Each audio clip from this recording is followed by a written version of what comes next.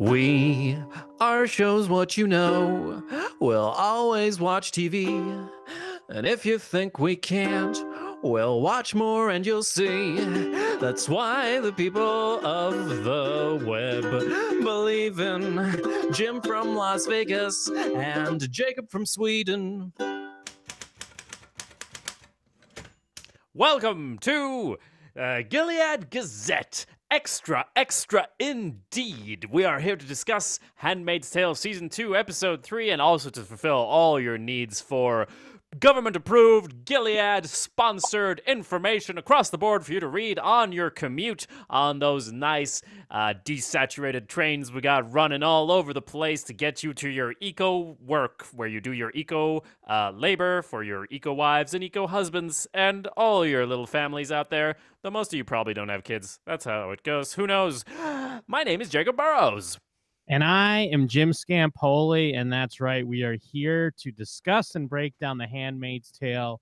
And, I mean, I've got revelations. I've got questions here now that we're in Episode 3 of Season 2, titled Baggage. I don't know who wrote this episode. Someone wrote it. Someone did write it, indeed. Before we get into the revelations, I did want to mention something I probably should have mentioned earlier, but I didn't know about it. I guess it's not a big deal or nothing, but I am Swedish for those listening, so I will be safe when Gilead finally happens, at least for a little bit. But it was at the premiere of Season 2, they had a sort of guerrilla campaign showing off, introducing some people to the show by having literal handmaids walk around Stockholm. They were dressed up in the red cloaks with the white wings and everything. Maybe this happens all the time over in America, but here it's like exciting. It's going to make the news. If you're on the video feed, I'm showing you now some pictures of them walking around the subway of Stockholm, just in their regular Handmaid's Tale type outfits. What do you think, Jim? I mean, I think it's pretty cool. The danger with some of that with a show like this, it's like, I mean, it's one thing if you're going to have like Infinity War comes out and you have, I mean, of course, Thor walking around and Captain America or whatever.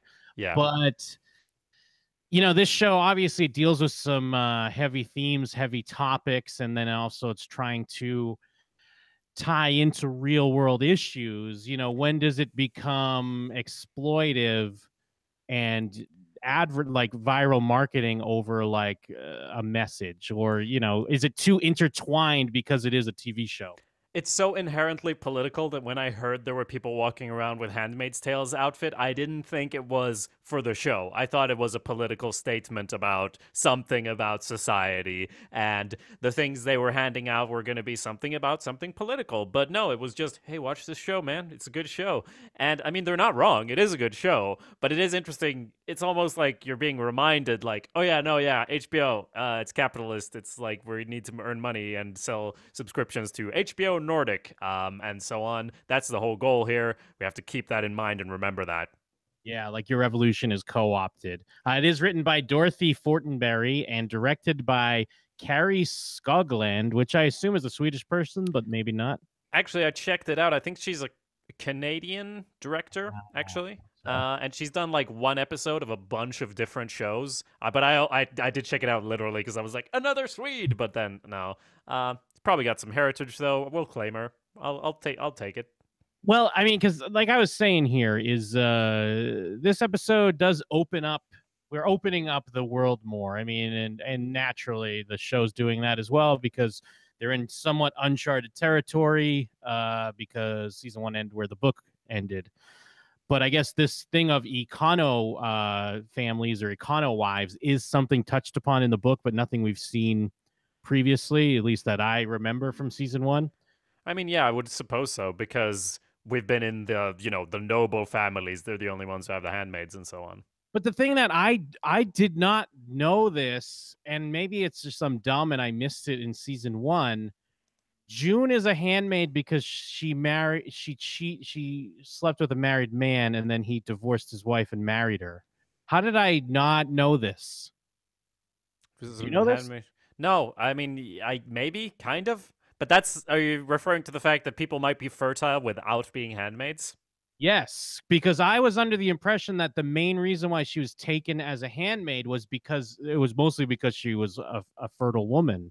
Same But here. now I'm getting the impression, at least from what I'm reading, that there are Econo wives that do serve. They're just the poor version of the what we've seen, because they serve all three roles. They serve the role of the with the handmaid, and then you have what was the Martha? Martha. Yes, correct. The handmaid, the Martha, and the wife, basically. The Holy Trinity. Yes. So there, that's what the Econo wives are. And I mean, June does make there is a line in this episode where she says, if I didn't cheat or like cheat with my husband. But Hmm. I read that as like, when I first heard it, I was thinking like, oh, she cheated on her husband. But then I look at it, I was like, oh no, she slept with a married man, and then that's who became her husband, and then they had a child. But I guess when Gilead took over, they like went through the records with a fine tooth comb, and they're like, wait a minute, 8 years ago you cheated on your wife and married your mistress, so that's why she was going to be taken away. Well, you tell me if you had the same reaction I did to something in this episode, where when she comes into this apartment and sees a child, you're like, oh shit, this child probably lives a secluded life. He has to hide in this apartment all the time because no one can know that the wife is fertile. And the reason that the wife is scared that there's a handmaid is they're going to find out that she's fertile and then she's going to become a handmaid. That was my reaction. What about you? Yeah, I mean, I guess a little of that. I maybe just assumed that she was now infertile, but she had had a child beforehand. Although I guess given that the child's not that old, but um, yeah, I mean, June has somewhat of a young child as well. So yeah, I guess I was just kind of completely confused. Like I thought things. I mean, obviously things are so bleak in this show; they're very bleak. But I thought they were like to the point. I mean, we're seeing that they're talking about trading handmaids with Mexico in Yeah. season one, but now it's like they kind of have econo wives, but I guess they keep them in line with like if you step out of line, going to become a handmaid, and I mean that's obviously a nightmare. But yeah, it's just stuff. I guess I was like, how did I not know this? How did I not realize like some of the rules of this world? I just assumed, much like in the previous episode when um off Glenn, or what's her non-slave name, Emily, was Mhm. being questioned at the airport, and they keep saying like, did you have your child naturally? Did you have your child naturally? But I guess she does have the added crime, quote. I'm not saying it's a crime, the added crime of being gay and being fertile. So I guess that does make sense on why she was shoved into the handmaid role. And I guess what we know about the one-eyed handmaid is what she was kind of like a junkie beforehand. So maybe that's also why. I guess I didn't realize that the handmaids had these indiscretions. I'm doing hand quotes here that kind of put them in that role. Yeah, me neither. Absolutely. And I mean, maybe we're idiots, as you said, but I think it's everyone probably had the same reaction because I think the show has communicated that if you're fertile, we make you a handmaid. And I had the impression that it's like that it's children of men, that there are no babies, more or less. And I mean, otherwise, it's a hell of a coincidence that all the wives of all the fucking commanders are all infertile and they all need handmaids, but just there are just women running around who are like, no, of course, she can't be a wife of a commander, but she's totally fertile, but she can't be a handmaid because she hasn't done anything bad yet. And I don't know. Maybe it's just that, there's not an infinity amount of commanders. You just need one handmaid per commander, I guess, right? That Yeah, makes it make that's what it sense. seems like. Unless they, have to ship them out to the colonies because they ran someone over, then they bring a new one in, or if they want to get a few to send over to Mexico or what have you. But I But mean, I it, guess, does. well, good. I was just gonna say, it does make them seem less valuable. Like maybe they could have snapped some necks in episode one, then, if they had some people to call up, because hey, you committed the crime of going to church not often enough, or whatever. You can always grab an econo wife. They're almost unwomen as far as ranking systems go in this weird society. So it's kind of weird, and it was very strange to see a child because I recall how when there's a child, oh my god, we ring all the bells and we fucking do have a little party, and the Mexican ambassador is so amazed when children come in. Then it's just like, no, we just got children out here in the suburbs, or we just have the children all over. But I Yeah. guess not all over, but it was just weird that the first time we see one of these families, it's like, no, of course there's a kid here. Yeah, I mean, I guess it's, something they have to do. They have to kind of open up and spread this world out a bit. But yeah, I was just surprised I kind of missed it. And I mean, yeah, season 1 does it is just focused mostly on June and her story, and we're kind of slowly introduced to this world. And I was with you. I kind of thought it was a Children of Men scenario where basically like it was almost like impossible to have children. I mean, not that any of this rationalization like makes sense as far as for what Gilead's doing. I'm not trying to be like, oh, this isn't so bad then. They broke the law. It's just interesting because I'm this deep into the show, and I guess I kind of missed some of that stuff. I guess some of it's more fleshed out a bit more in the book. Like, I guess part of the reason why they didn't run immediately, at least in the book, is they just kind of thought they were safe until they realized they were going through and would find out that their marriage was the result of infidelity, and that was going to become an issue. So that's why June's husband decided to try to get his family and get the hell out of there. But of course, we know that didn't really work. Yeah, it is weird because it is Children of Men. We know it is, but it's not as it's like how many percent Children of Men is it then? And I mean, obviously the commanders and their wives are the 1%. I guess most people are just doing this weird farming, going back to the old roots of society type thing, but how much like how many of them are fertile? I know I don't need the show to like have another slideshow with Aunt Lydia talking about percentages and things, but it threw me off a lot when there was suddenly a kid because they took her daughter away and put her in like a weird home to raise the children as like the upper class or whatever, but this child is not in the upper class. It's just hanging out and gonna be an eye or whatever, which seems like a waste if you just have a few kids. Well, Natasha in the chat saying, it's why they took away Hannah instead of letting them keep her. They're considered unfit. But I thought they took her away because she tried to leave. Like my the whole read all the time was they were leaving because they were gonna make June. They were gonna take her kid away and make June a handmaid. So they were like, let's get the fuck out of here. Because I just remember they took her away because they were running. I don't remember it being like you're an adulterer. I mean, I guess I do remember that on Lydia called her like an adulterer or whatever, but I didn't know that Yes. was kind of a catalyst. I Yeah, assumed catalyst was more that they found out that she was still a fertile woman. yeah, Natasha is right that they're called adulterers or gender traders or whatever in like when they're trained. But I thought that was like no, Gilead considers everyone a sinner, like literally everyone, and now you're going to repent. But I guess yeah, I guess they're there because of specifics. I can't help but wonder about like numbers and things since it is kind of the basis of the whole society and the whole conceit. And I wonder how many children there are running around in Canada and so on and so forth. Because I mean, the whole thing is like we need to get children for the 1%. Like clearly there are people capable of getting children everywhere, but then in Mexico it's like, whoa, they can have children. So Yeah, I don't even know. yeah, that's true. But either way, I mean, getting into this episode specifically, like, I guess I did hear that the viewership has like doubled from Hmm. season 1 to season 2, kind of going back to what we talked about last week, talking about how it feels like this show is kind of going to blow up and get more popular.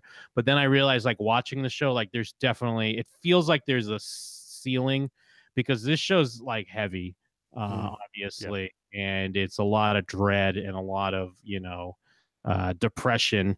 But I mean, we pick up this because I mean, a lot of this episode is kind of running and wondering and waiting and hoping for the best and realizing you have to, take control.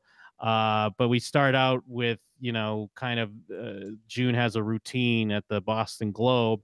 And it's interesting because it feels like maybe this is going to be a running thing for this season because she's kind of going through people's stories and stuff. Like, because I mean, she's at a newspaper headquarters, so she's kind of going. Much like we are.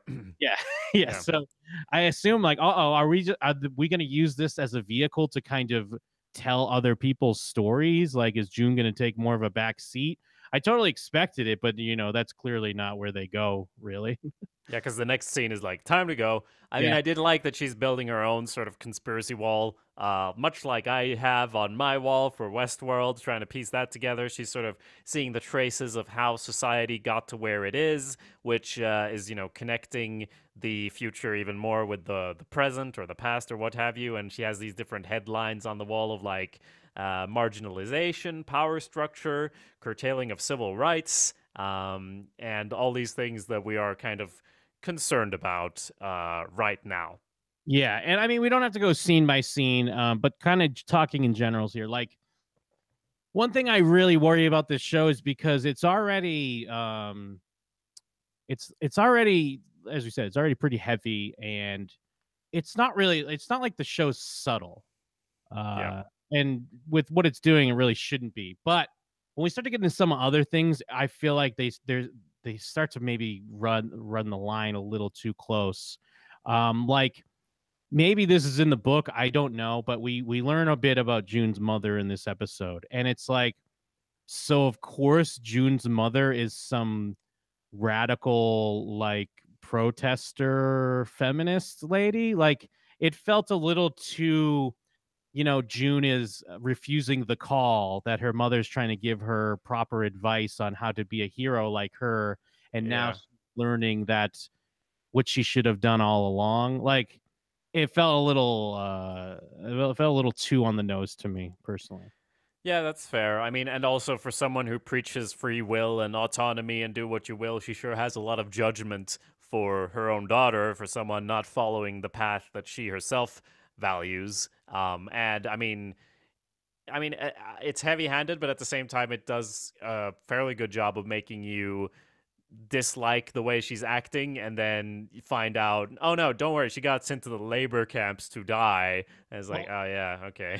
the other thing too, and again, it's a TV show, you have to take some, liberties, but like, she just so happens to be the one that's in the film strip of like, it's just some of that stuff, it gets too like, all right. And then when she looks at this is different, but it's in the same vein. When she's in the like the airport hangar and she sees the sign for Salem, I'm rolling my eyes. My eyes are falling out of my head because this show doesn't need to do that. We get it. Yeah, Salem, witch trials, right? Here we are again. History repeats itself. Man, dude.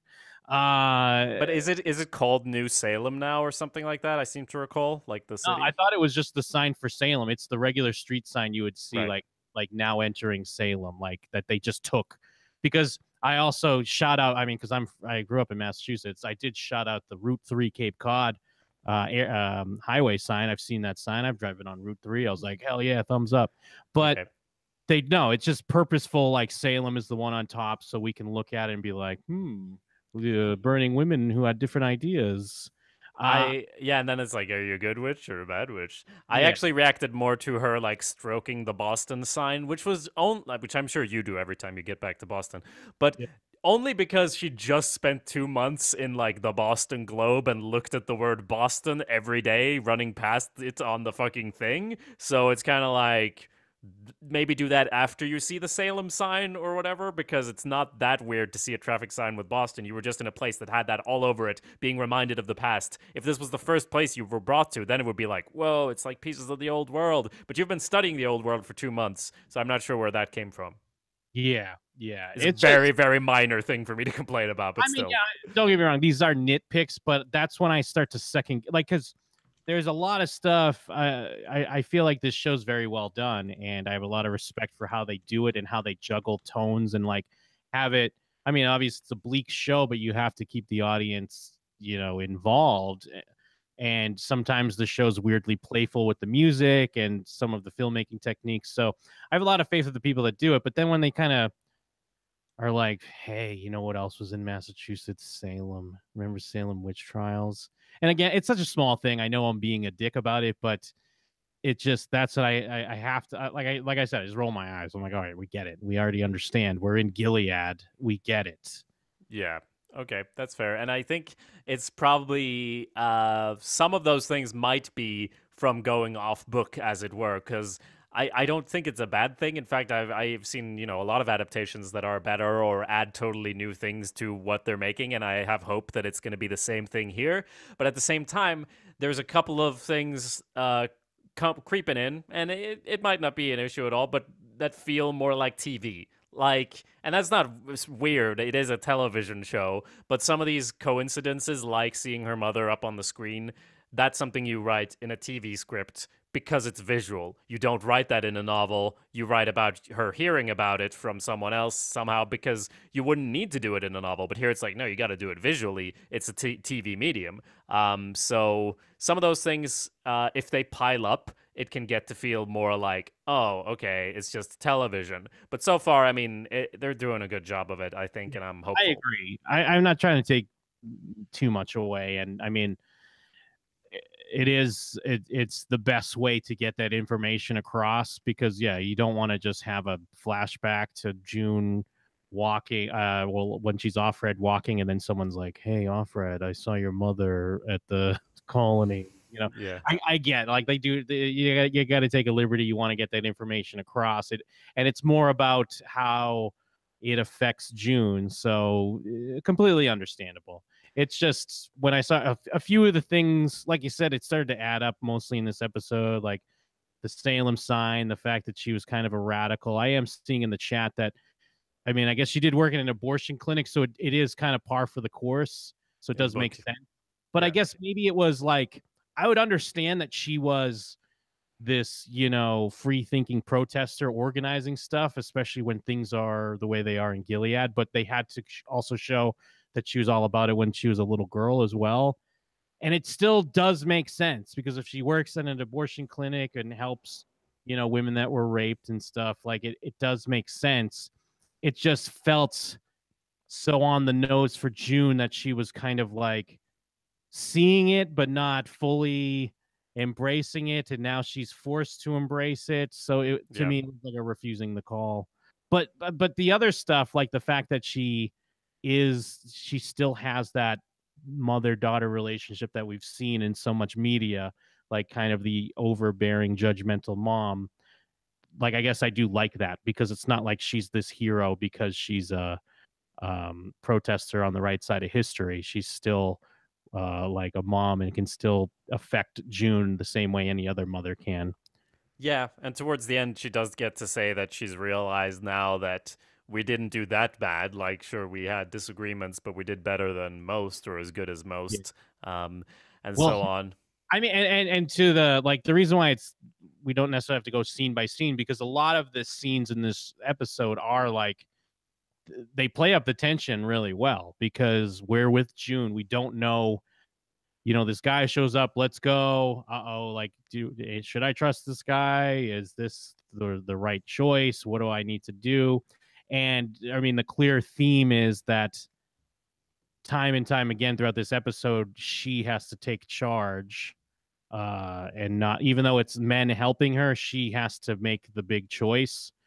That's why I also don't like that. I mean, they have a line like we already saw it in the show, but like the line is like raise your daughter to be a feminist, and then she waits to be rescued by men.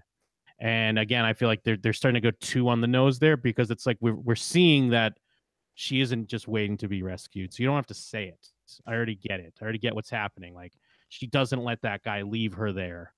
Yeah. She has to make she has to make the choice to just trust the person who's taking her from the Boston Globe with like no real information to go on. And then she doesn't let the man leave her in the airport hangar, and she doesn't just wait for them to come back because she's already learned what she's learned. And she figures out a way to get to the airfield, but then they have to like say it. And then again, it just ties into some of the other like little nitpicks I have with some of the other plot points in this episode. Well, yeah, the guy tries to leave her at the place with the signs, and she hits him with the old peepers, the old 1-2 up there in her skull, the old doe eyes, and manages to convince him to let her tag along to his home to stick around there because you can't wait here for whatever reason. I guess that you got to be closer to the place so you can get to the place. I mean, I don't know, I have a map of this area, but I guess it adds up. Yeah, I mean, I guess like from they mentioned Worcester, Worcester's not close to Boston, really. It's like at least an hour away, driving, maybe closer to two, something like Okay. that. Okay. But like being like an idiot nitpicker like that, that's why I'm like, why is she looking at a map of Boston right now, bro? You ain't near Boston. Settle Yeah. down. Okay. Well, yeah, as you mentioned, the part where she's in the woods, I guess that's where we start getting a lot of the voiceover when she's getting sort of flashbacks to when she was trying to run away the first time and everything was getting totally messed up. And I didn't even follow everything that she was talking about, if I'm being honest. That she's, I mean, the line you said, it's obvious what she's talking about, but I guess the choice she's making is, tell me if I got this right, that she's got to leave her daughter behind, and that's a very difficult thing to do. And that's the same when she gets to the plane later, right? Yes, yeah, it's that. I mean, obviously that'd be tough for any parent, but you know what we it's obviously even harder for a mother, at least from what our standard roles would be. So it makes sense. And she's, yeah, flashing back to when she tried to get away with her daughter and she couldn't, and now like she really has no choice. And like I kept waiting for her to, even when she got in the plane, that she's gonna be like, stop. And I was like, don't Yeah. you dare fucking get out of this plane. I mean, we'll get to what happens and how fucking heartbreaking that is, but I think they played that up really well, and the guilt and that comes along with that, and plus her own relationship with her own mother. Yeah, but she gets a bit poetic with her voiceover when she starts saying there in the woods, she's too young, it's too late. We come apart, my arms are held, and the edges go dark. And I'm kind of like, what are you talking about? And nothing is left but a little window. I'm like, okay, I guess, but you're showing me a very aggressive flashback right now. It doesn't line up completely with the poetry, and she talks about a very little window. And I'm like, but I get what you're saying with the visuals already. This voiceover isn't adding; it's distracting me almost. Her face is telling me the story, but then the voiceover is like the wrong end of a telescope. And I'm like, yeah, no, I know. Like, and then we get more flashbacks, and we've talked about flashbacks. We discussed a lot of different TV shows, and sometimes they cut it in. Like, wait, why did you cut to that? But here it makes the most sense because she's having flashbacks to all these things and choosing what to let go. That's the visual component I need, and her face. And this is, I'm not saying, like, I guess it would be worse if the voiceover was like, am I gonna really leave my daughter? I don't even know if I should leave my daughter. Like, it would, if it was just stating what's going on, but they're doing something different in the voiceover. And for me, it was almost distracting because I was like, wait, what's she talking about? She left me once. And she said, what else did she say? Now I have to leave her. Okay, yeah, that's a good conclusion to it. Yeah. No, yeah, I'm with you because that's like what you're talking about. That's they're trying to do a little of both there. Like, I mean, I would almost, I would almost wouldn't be surprised if some of that was from the book when her. I mean, obviously we're not Yeah. at this point in the book, but maybe when like her daughter was taken. But who knows? Because it definitely sounds like something you'd be reading in the book of the description of how it happened from her Mm-hmm. point of view. Uh, but yeah, I'm kind of with you. Like they could have let the visuals kind of speak for themselves because we get what's going on. We get that she's struggling with that choice as a mother to leave her child behind. As you said, they do a good job of ratcheting up the tension through the episode. It's kind of one thing going through, and there is a real sense of tension when she finally heads outside in these borrowed clothes because she hasn't been outside for so long, and this is the first time we see her doing that since she got kind of safe, kind of rescued, and we were so on board with her getting rescued and whatever. But now it's like, oh shit. Also, I had the thought, why does she not tie back her hair or, hide it more in general? Like the other women all have their hair in their thing, June, and Yeah, you gotta have it all loose? What's going on there? yeah, exactly. Like as the audience, we're trying to pick apart what she maybe messed up or what. Like, is that armed guard side eyeing her? Does he know what's going on?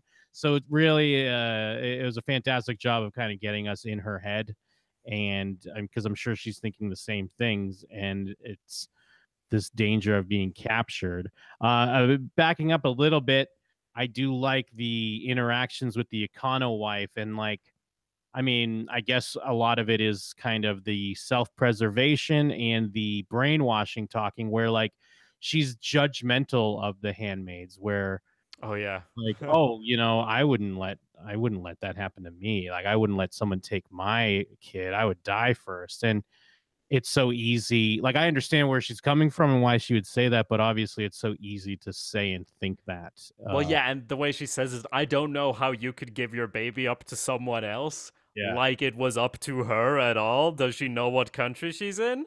exactly. Um, Very true. I do have one unfortunate revelation to make, which is that when I was looking up reviews of The Handmaid's Tale after watching the first two episodes, there are some reviewers who get advanced copies of things and they like to talk about that stuff.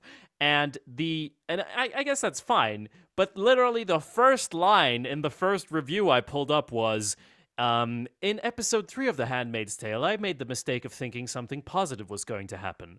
That was the first line, so I didn't feel that much tension, actually, because I knew it wasn't going to end well because of that fucking review. That's annoying. It's fine if like you discuss specifics in your stupid review because you want to like show off that you watch the episodes for everyone Yeah. else. But let's give some goddamn spoiler warnings here. Um so yeah, I mean, Because who would get anything out of reading that review? No yeah. one's coming to that like, tell me what happens in the later episodes. I just want to get a sense of what critics are saying about it, and like what the general thought on it is, not telling me what happens later, because maybe you think you're being vague, but you're clearly not being vague, because the first 3 episodes are all about her escaping and this plan coming together, and this episode is building up this tension to this one point, and at the end, yeah, you might be able to make the mistake of thinking she's getting away on that plane, but yeah, I kind of knew she wasn't because of that fucking line. And that's why we give the guarantee that we're never going to talk about episodes that have not been aired yet. Not at all because we don't have them, it's because we don't want to spoil you. Yes, we respect the audience. Exactly. Well, I mean, before we get a little bit more into that airplane escape, we do check in with Moira Mhm. and Luke, and I don't know who their roommate's name is, like their other person they're with. Now, they're talking a bit about like the border security beefing up, and they mentioned something about invasion. Now, do they mean like that Canada is going to go in and kick some ass and make things right again, or they're talking about like Gilead might be like, we're going to go into Canada and take all these fertile people? Like, what I couldn't really glean what they were getting at.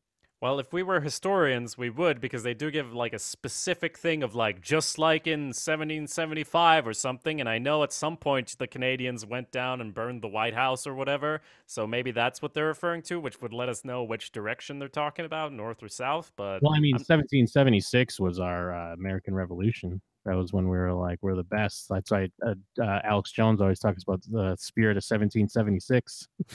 well, I'm so glad you're here to give me this insight, Jim, that all our listeners I'm desperately not a need. fan of Alex Jones, by the way. That's a goof.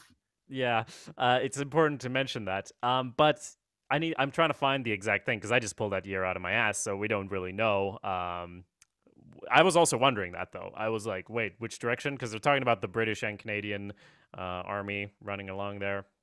I'm trying to find it. Yeah, because I mean, 1776, anyways, is yeah the Declaration of Independence. Right. But I probably just said that line because I listened to the Hamilton soundtrack a bunch, and they sing that over and over. So that's probably not in The Handmaid's Tale. I mean, you're pulling references from Hamilton. I'm pulling Infowars references. What a great show we have. Yeah, I agree. There's very little stuff with Luke and Moira in this episode, actually, but it is nice to see. As you said, their roommate. I don't know what their role is in the show. I mean, they've definitely not been in it before, as far as I remember. My guess is that they're refugees, so they get Oh, some sort of assistance with getting this housing. So yeah. she's another refugee, I would assume. Yes, yeah. I mean, blessed be the Fruit Loops, and that's like a funny line. We see Moira kind of trying to help uh like a new refugee and kind of get them acclimated to not being in Gilead anymore, and what he was basically like a guard or something that would have to murder people, and has to deal with that. And Moira's still also like, at first I wasn't sure if it was a flashback or something like when she's in the club, but I Mm-hmm. that is basically present day. And she does use her like hooker prostitute name that she had in Gilead. What was it? Ruby. Ruby. Yes, yeah, she becomes Ruby when she, has a fling in the bathroom at the club. I mean, obviously just trying to deal with all the trauma and everyday life of what's going on from Gilead. Yes, but she can't allow this woman to reciprocate, as it were, probably because of the extreme trauma she's gone through. And which is, I mean, it was weird for me even just to see her in a club, basically Yeah. considering that she has been, stuck in a brothel, and then she goes to a place that's not exactly the same, but it has a similar kind of vibe, and I almost see it as defiance against, like, I'm not gonna let that experience shape who I am now. I want to do what I did before and enjoy that, but she can't, at least not completely. Yes. And Okay, now so sorry, I just found it where they say that it's like they're gonna go down through upstate New York, and if they're going down, I guess it's an invasion down. But okay. they do say it's 1775 all over again. So I guess when the British came in 75, maybe. Well, I don't know if that's when that happens. Could be. Could be. Who knows? Invasion of Quebec was in 1775. What the fuck? I don't down through upstate. It's very confusing The for me. invasion of Quebec, first major military initiative by the newly formed Continental Army during the American Revolutionary War. Okay, so yeah, there we go. We're just kind of stupid when it comes to history, clearly. Yeah. Thank So God. they're going north? Is that the thing? I mean, it's Uh, Gilead invading, or well, I mean, they're going down. I mean, they're going south, obviously. I think for if they're going down through upstate New York, it's basically, yeah, they're the American revolutionaries that are going to come down and overthrow Gilead. At least go for it, anyways. oh, okay, right. The objective of the campaign was to gain military control of the British province of Quebec, modern day Canada, and French speaking Canadians to join the revolution on the side of the 13 colonies. Oh, and Natasha in the chat says that she, the person in the apartment, was with Luke in that group that helped him escape into Canada, Oh, and she was also a handmaid at some point. yeah, now I remember that. I apologize. It's been a bit since season one. I did think she looked familiar. That's why I assumed we'd seen her before, but I couldn't place it. But yeah, when that whole sequence when they're making the getaway. Yes. But that is, I mean, that's the main. I guess we've gone through most of the points of the episode because we don't see that much of Luke. It's kind of at the start there, and then the club scene later, and the Holy Fruit Loops. Or, yeah, blessed be the Fruit Loops in Blessed that. be the Fruit Loops. Exactly. So yeah. So I mean, back to one other thing too that I thought I guess it's not on the nose, but I guess it ties into what you were talking about last week when we see June set up her memorial and say a prayer. Mm-hmm. And then in this week, we find out that our savior guy is Muslim, and he has to hide that. And again, Which well, go ahead. I was gonna say, did it make you think of V for Vendetta? Because it made me think of V for Vendetta because she's also under the bed, which is what happens when they bust in and cap Stephen Fry for keeping a Quran and a bunch of other paraphernalia around, and they're under the bed there, and she's under the bed. It's just kind of a surface similarity, but still kind of similar.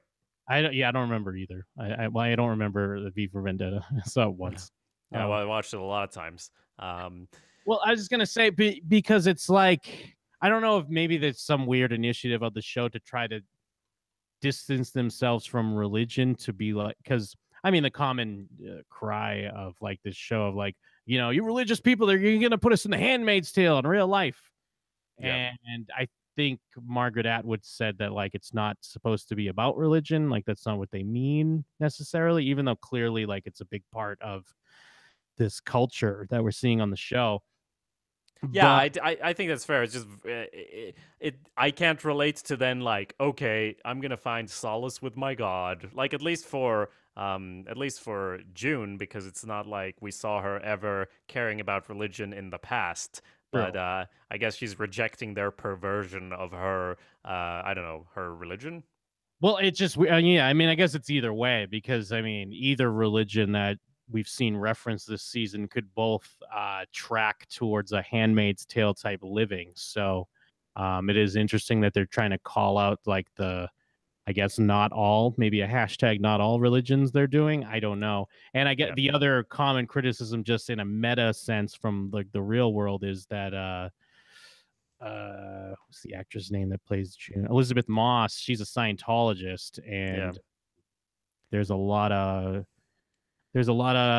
weird fucking creepy shit going on there, and especially like the way they take advantage of women as well. So I mean, definitely some hypocritical things going on. I don't know if that's related or not, but Would it have been great if she instead sat down and said a little prayer to the space ghosts and the Thetan levels and all that instead of to the Holy Ghost?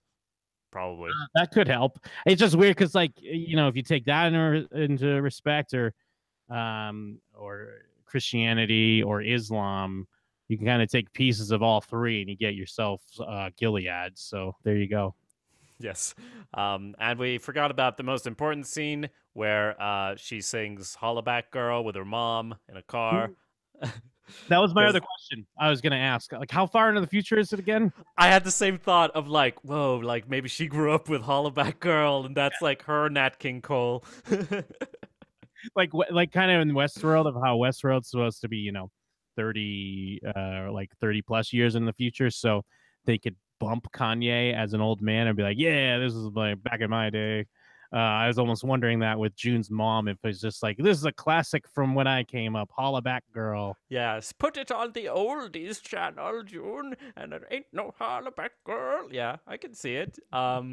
It's clearly not that far in the future. I mean, it's almost like in the present. They're almost making the point of like we're like max 5 years, so she's probably just a hip mom, Hmm. probably. But there's that aspect as well, and they get to do this thing where they put in some pop music, but they don't have to have it like blasting at you, which I kind of appreciate for a change. They have some other they actually have other like musical elements on top of Well, it, and it's I just in had the to, background. yeah, you have to kind of listen hard. I bet you a lot of people wouldn't have picked up that it's Hollaback Girl at first. So you got to kind of listen, and they blend it a bit. And it's mostly because you see them singing like, "That's my shit, that's my shit." Oh Ain't yeah, well you gotta have the I had girl. the subtitles, so I saw the whole fucking verse, or yeah, whole chorus, all of it. Bananas, man. But yeah, then she's in the plane, and we think it's all gonna be happy ending unless we've read any reviews, and then we're fucked. Yeah, there was still a part of me. I was like, they're gonna get away. That Hmm. stupid guy got shot, but he's gonna take off and fly away. But nope, fucking pilot gets shot in the head, the fucking guy gets dragged out, she gets fucking dragged out of the plane, and we're back in Gilead. You can take the girl out of Gilead, but nope, no you can't. She ain't going. Yeah, very true. And I it's mean weird. they did. I'm sorry, I didn't mean to cut you off, but That's all right. like we talked about last week, that it was refreshing to kind of see things change up a bit. Mm-hmm. And from that, like a just a pure like meta narrative standpoint, it's disappointing because it's like, I don't want to be like in this like torture of Gilead again. But also just from a storyline character dramatic standpoint, it's just heartbreaking because she was so close to getting away. But it's like, yeah, no, she can't get away because we haven't seen the last of the commander and what's the other Serena, Serena.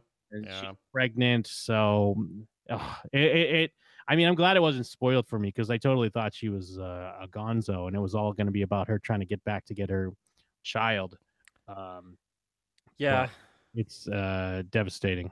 Just movement wise, I'm worried that the next episode it's gonna feel like, oh cool, season one again. Like Yeah. we're just back to this, or yeah, it's gonna be like even more extreme punishment because you tried to run away, or probably they'll do some twist on that because they have sort of laid it on thick that if you misbehave, you get chained to a bed or whatever. And if the next episode is her chained to a bed, I'd be rather surprised. I feel more like I don't know, the commander is going to say something or do something, and it's not going to be exactly like that. And as you said, we haven't had a lot of interaction with the commander and Serena, and they're both good actors and they're good characters as well that have a bit more to bring to this. At the same time, not just for June's sake and not just in a selfish sense, but in a story way, I am concerned that okay, now more of this. Like, is it just are there really just two modes of like enslavement and did you get away or not? Like, I guess I wouldn't have preferred it if they spent 5 episodes doing the motion that happens in this one episode. It's just as long as we don't get 3 more episodes of her being a handmaid and doing handmaid stuff. Yeah, no, I totally agree with that. And I mean, I don't think this isn't really a spoiler, but I have heard people have said like this show seems to open up to be more of a ensemble now. And I mean, I haven't Okay. quite seen that yet, but I don't know. Like, I don't know. If people are just talking out of their ass, but I've heard it mentioned similar fashion to Orange is the New Black, which started out with like Piper as the main character, and now it's more so about the ensemble. So Hmm. maybe when we do get back to, Gilead with the handmaids, it's going to open that up and we're going to explore some of those characters a bit more. Or we'll be spending more time in the colonies with Emily and her crew. I guess we'll see. Yeah, But that's what I was thinking. That we kind of saw that in episode 2. yes, yeah, I've just I am like you, like from a narrative standpoint, I am worried that it be season one, and yeah, she's just kind of sprawled out on the floor looking at the wall again and trying to figure out where to go from here. Yeah, adding more carvings to the wall and writing more letters and like, oh yeah, you did the Mayday thing, so that's over. Like they're not gonna probably let her like do more rebellion stuff because she's caught now again. So it's kind of how do you build that tension again? It makes sense if they start like if the next episode is 80% Canada or whatever, that wouldn't necessarily be bad because we could get some momentum going in those other storylines of like, no, we're going down to save her. And we could get the same sort of feeling as if June was there trying to save Hannah, except it's them planning how to save June and Hannah or things along those lines, and also the colonies, etc. There's a lot of space to explore in this show, which is why it's very good that they made a second season and didn't just go, oh, yeah, that's the book. There we go. Yeah, yeah, I'm looking forward to see where it goes and some new episodes. I'm in. I mean, like I said, I think it's a well-made show, and I like that it's not easy to keep this tone, and they have enough they play around with it enough here and there to kind of keep you invested. And I mean, I guess back to what we were talking about the end of last week, if we're going to get some more of those like holy shit, like fuck yeah moments, it doesn't seem like we're going to get them anytime soon, but Yeah. I'm hoping for them. Yeah, that's true. We'll get some small ones, maybe some people tied to crosses like last time. Who knows? But that does about wrap up episode 3. If you would like to include your opinions on the show, you can send them to showswhatyouknowshow@gmail.com, and we'll include your questions, thoughts, and theories in our next discussion. We are doing these live on our YouTube. That is youtube.com/showswhatyouknow, or you can just find it on the podcast feed for Gilead Gazette. And if you do that, please consider leaving a review because it's a new feed and getting some reviews in early is really going to help maybe get some more ears listening to these dulcet old tones. Absolutely. I'm all for it. And of course, we also have a show on Westworld called Westworld Theories, and we have a show going through The Sopranos called Cut to Black, Sopranos Sit Down. So all kinds of great stuff from us, your heroes. And you can find more of Jacob at awesomepedia.org, and you can find more from me at jimandthem.com. Yeah, there's just one thing left to say, I feel. Wait, what's that? Stop the presses!